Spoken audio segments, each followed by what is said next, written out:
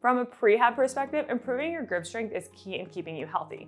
Research has demonstrated grip strength to be an indicator of rotator cuff function, common ailments like tennis elbow, golfer's elbow, and carpal tunnel syndrome.